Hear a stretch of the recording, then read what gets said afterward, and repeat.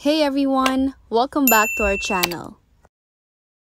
Today I'm going to show you how to remove filter from TikTok videos. First, open TikTok. Then go to your profile by tapping the person icon on the lower right part of your screen.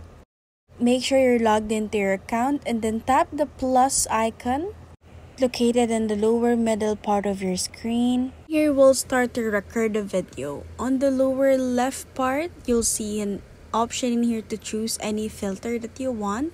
So for example, I accidentally chose this and then I started the recording. And if ever I want to remove that, you just need to tap effects again.